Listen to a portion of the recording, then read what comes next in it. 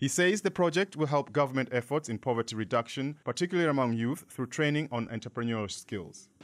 This is an excellent opportunity for our graduates to improve their career development skills before reaching out to the job market.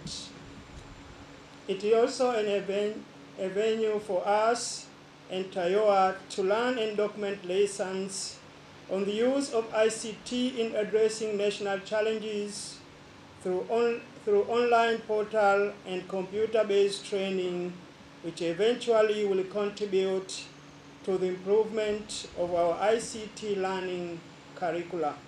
The Finnish ambassador, Juhani Joivonen, said the initiative will enable many youth in Tanzania to learn ICT, while TAYOA resident director Peter Masika said 58% of youth aged between 15 and 35 were seeking employment. And the skills of young people entering the job market, as we saw from this radio show.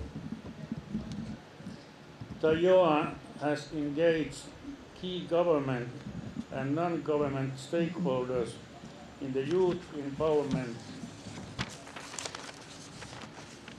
program and has demonstrated how the program can assist in meeting government's development objectives.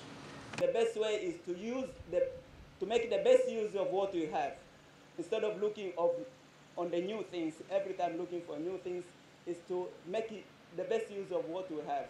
And the information communication technology exactly give us that opportunity, that we can use the information communication technology to give the opportunity for everybody to improve their life, but also to use the services and use the facility, as well as to improve the governance, transparency, and make things more open for everybody to contribute to our nation.